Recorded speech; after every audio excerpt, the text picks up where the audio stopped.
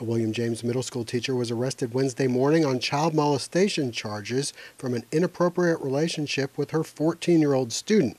Amy Jackson, age 35, was an 8th grade language arts teacher at William James and is charged with, among other things, 1 count of statutory rape and 1 count of aggravated child molestation. Wednesday afternoon, Bulloch County Superintendent of Schools Dr. Lewis Holloway addressed the situation at a press conference at the board office. The school district has no tolerance for this type of behavior. We believe that teachers are in a responsibility of moral trust to the community. And unfortunately, in this day and age, we're seeing more and more of this. There are incidents of this all across the country.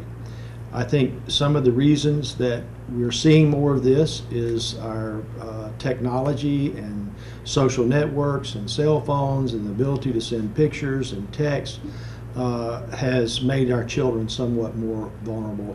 And I believe our staff as well as our parents need to continue to stay on top of those type of activities to protect any student from this type of activity. We cooperate with the Sheriff's Department immediately and always in any type of incident.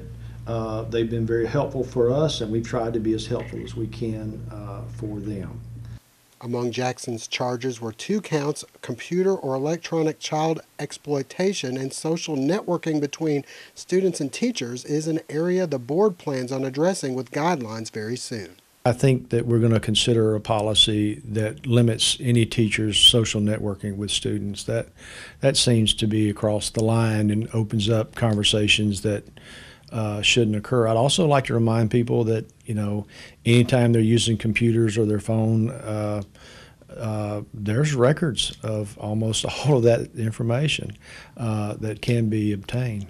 Holloway also said counseling will be provided for those affected by this situation. We're treating this like a crisis, like we would a death or something, a student getting harmed and kids are emotional. This teacher is very popular, very well liked, loved by many kids. I think it's somewhat advantageous to us that this information broke prior to school starting, and it's not a shock. And there has been a good bit of rumors in the community from both sides about this. We certainly want to protect the victim in this situation and them remaining anonymous. That may be possible, it may not be possible. But we certainly will be supporting anyone that needs counseling. Board of Education Chairman David Ball was on hand as well, and having a 14-year-old son himself, he could look at this both from the Board of Education side as well as being a father.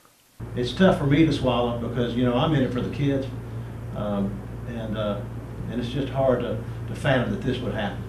It's kind of like a firestorm. All of a sudden it shows up in your lap and you got to do something about it. I think we've made the correct steps in doing what needs to be done for both the victim and Miss Amy, and we got to go on from there. This newscast is brought to you in part thanks to Ogeechee Technical College, education with purpose. Call today 681-5500 or visit them online at ogeecheetech.edu. What's your purpose? You can find it at Ogeechee Technical College. With over 120 programs of study, hands-on training, affordable tuition, and flexible schedules, find your path to a successful career.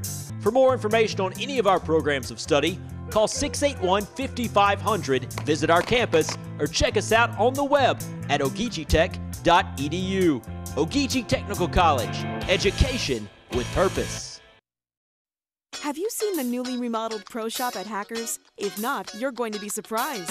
Completely renovated wall-to-wall and filled with a new stock of the brand names you know and trust. Titleist, the best name in golf balls. Clubs by Cleveland, Ping, and more. Footwear by Adidas, FootJoy, and Nike. A wide selection of golf clothing and accessories, including GSU wear. It's all at the newly remodeled Pro Shop and Driving Range at Hackers, 2802 Old Register Road, Statesboro. If you're out there doing what you do, the last thing you want is to worry about sketchy claims coverage from a cut-rate insurance company. When you go with Grange Insurance, you're working with a company that uses big, bold brushstrokes when it comes to claims, and a 96% claim satisfaction rate. Lee Hill & Johnston Insurers is your Grange independent agency in Statesboro for auto, home, business, and life insurance. Call or visit our website today.